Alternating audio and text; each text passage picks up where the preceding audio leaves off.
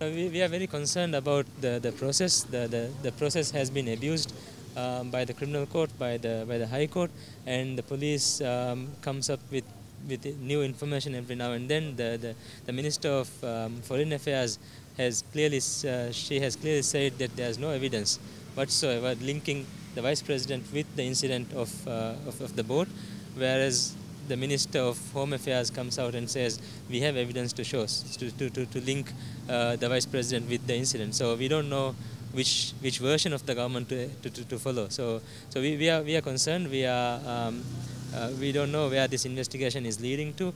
We believe that the Vice President is framed, and the Vice President is cooperating with the investigative agencies, and he has assured me that he has not committed any crime, and he will be, if an impartial investigation is conducted, he will be found innocent on these charges.